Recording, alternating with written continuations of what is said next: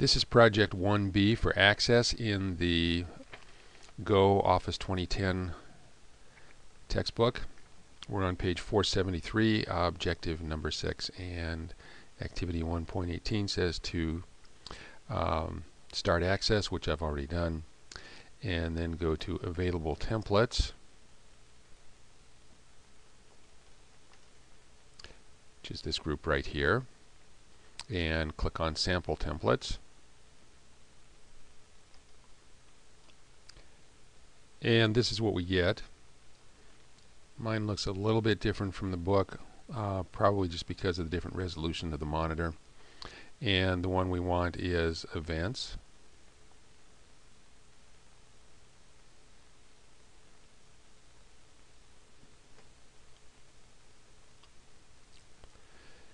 And then what we want to do is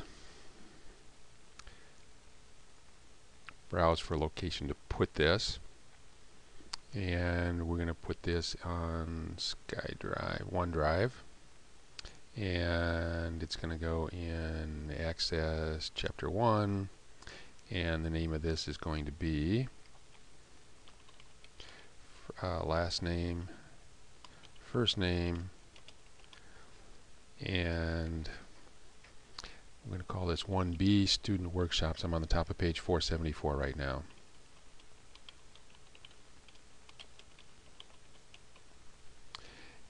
And click on OK. And then click on Create. And a template in Access, just like in Word or Excel, is basically a database that's got some things set up for us already. And let me see, we're on activity 1.19 now on page 474. And looks like I've got a little display problem here, but we'll see how it works. We have a blank table here, and it assumes that the following things are things you need to keep track of for events: a title, a start time and end time, a description, and a location. And we're going to put in some data, and I'm going to type in the data that's on page 474. Okay, so I've typed in the first record, and now it's telling me to click on New Event up here on my little menu. And here's another way of entering the data, and I'll fill out this with the data that's on page 475. Okay, I've typed in the data for the second record, and we can click on Close here. And it appears on a new row by itself. And we have a couple more records to enter here at the bottom of page 75, and I'll pause the video and type those in as well. So now I've added 4 records, and I'm now on the top of page 476. And we want to go to the upper right hand corner of the window and close the form. And we're going to bring in some more data so we don't have to type it all ourselves. So we want to go to External Data, and we are going to go to the Import and Link group, and we're going to pull something in from an Excel spreadsheet, which is a common place to get data for a database. And we want to browse and find the A01B workshop. So let's go and browse, and it's in OneDrive.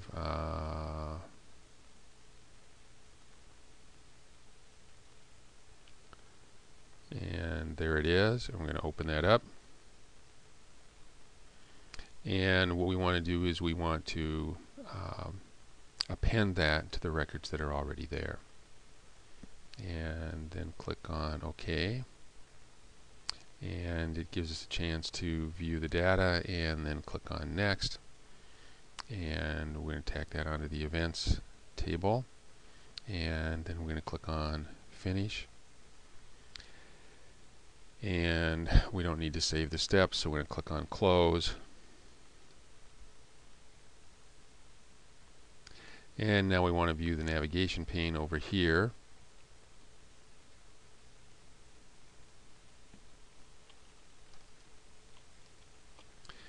And we want to double click the event list here, and here are the 4 records that we've entered, and it looks like we brought in 8 more records.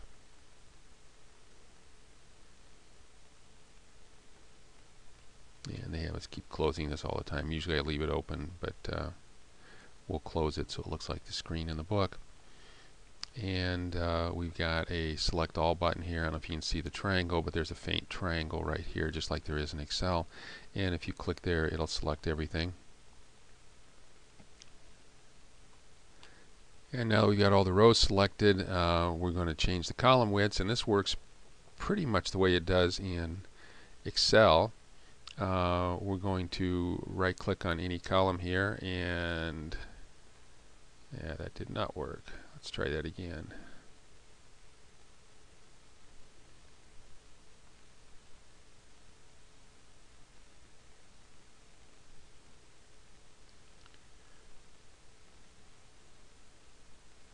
Let's try it this way. Let's do a double-headed arrow, and that works exactly the same way that it does in Excel.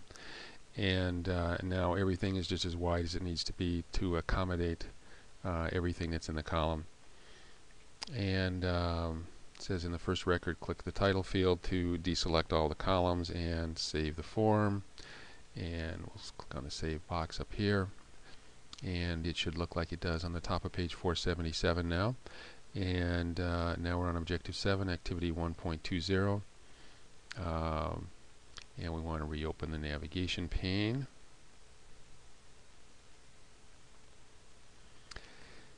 And we want to click on the arrow here. And we want to see our tables and related views. And now we can see a few things that were not available before. And this is a table. This little icon here is for a query. This is the icon for forms, and this is the icon for a report.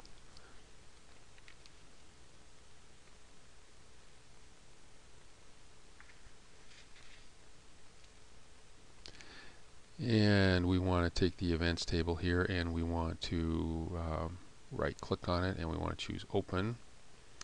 And this is what we get.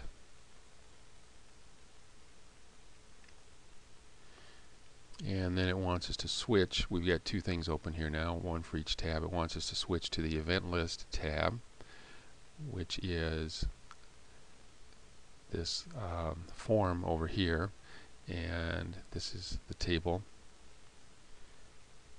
and they don't look all that much different.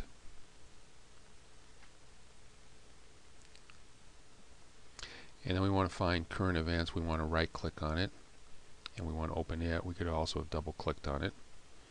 And this is a report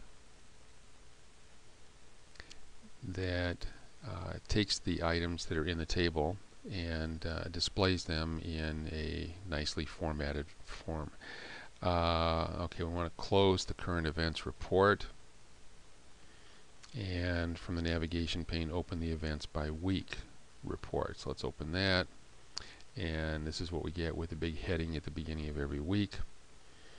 And we want to close this one and close the remaining 2 objects, which are the table and the form, and close the navigation pane. And now we're on page 479. We're going to create a new table in a database that was created with a template, and on the ribbon, click on the Create tab, and in the Tables group, we want to create a table.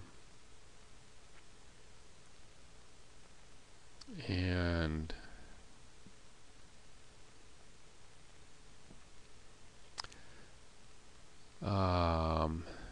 we want to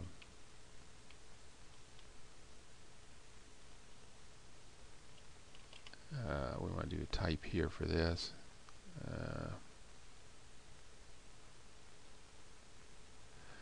Okay, let's try this again.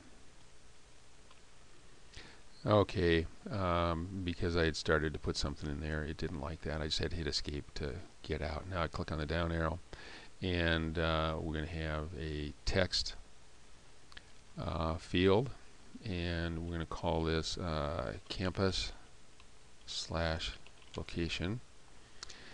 And in the third column we want text again, and this one is going to be room, and the next one is going to be seats, and the next one is going to be room arrangement,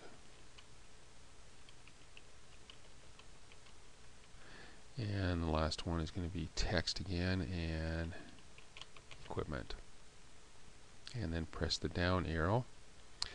So we have a table that has 6 fields or 6 columns, and we want to go over here, we want to rename the ID field, and we're going to call this room ID instead, and press enter.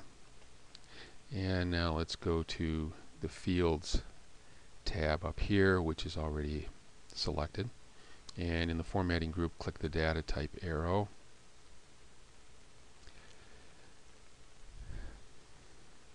and we want to change that from a number field, which is the default, an auto number field. We want to make it text, and in the field validation group, unique is checked, and this is going to be a key field, which is supposed to uniquely identify a row, and a key must be unique. You can't have the same key appear more than once in a given table. Okay, now we're going to type in some data here again, and I'll pause the video while I type that in. Okay, so I've typed all the data in now, and we want to save this, so let's go to our save button here, and the name we're supposed to choose for this is given on number 6 on page 480, so it's last name, first name, and 1B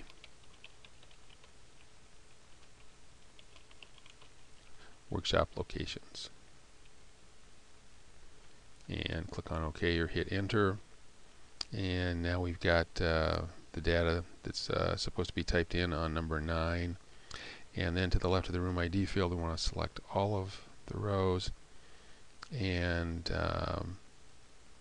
on the home tab in the records group click the more button, and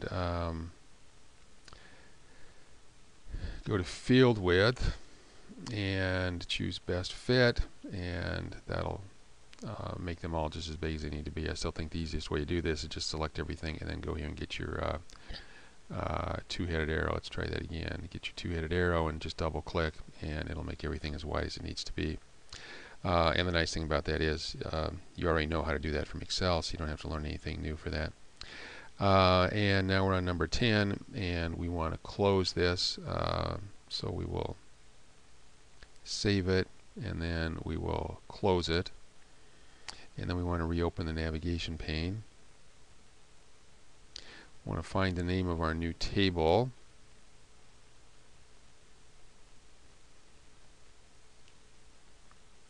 and we want to make the navigation pane a little wider, I guess. And now it should look like it does on the top of page 481. And now we're going to print a report in a table on number 1.22 from the navigation pane. Open the event details report. Reports have a little green folder or booklet here. So we want event details. That would be this one. And there's our report.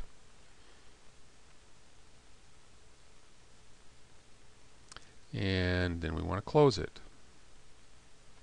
And we want to open the all events report. So let's double click on this. And in the lower right hand corner, click the layout view button, which is this one here. We've got some choices down here just like we do in Excel. We've also got some choices up here as well. And we want the layout. This is the one I usually go to, so we want the layout view. And we want to go to the top of the report, click on the text all events here to select it, and then we want to click to the left of the A here. So now we can insert some text in here, and we're going to add our name, and then we're going to save the report, and we want to go to print preview. So go to File,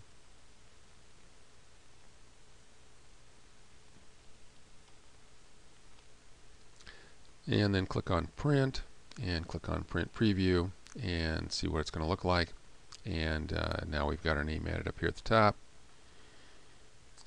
And we don't have any navigation arrows down here, which means that our document is only going to be 1 page long. And we're not going to create a paper report here. We're just going to close the print preview, and